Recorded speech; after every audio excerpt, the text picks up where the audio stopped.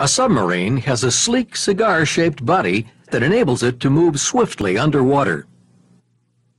A pressure hull made of high-strength metal contains the submarine's crew, machinery, and most or all weapons, preventing them from being crushed by the pressure of the water at deep depth.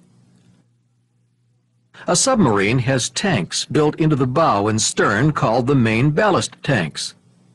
The sections of the bow and stern containing the tanks are not usually surrounded by a pressure hull. In order for the submarine to dive, the main ballast tanks are flooded with seawater. The added weight causes the ship to lose its ability to stay on the surface of the water, and it submerges. Movable surfaces on the outside of the submarine control its movement beneath the water. These surfaces are horizontal diving planes and vertical rudders at the stern, and a forward set of diving planes either on the bow or on the sail structure. To dive, the diving planes at the stern are tilted down.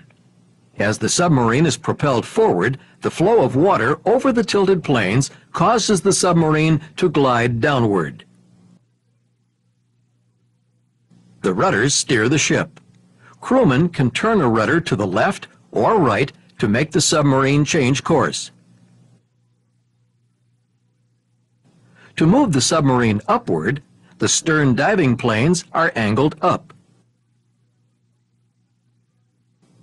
The diving planes at the bow or sail are used to help keep the submarine at a precise depth while near the surface, especially when launching missiles or when raising an antenna or periscope above the surface.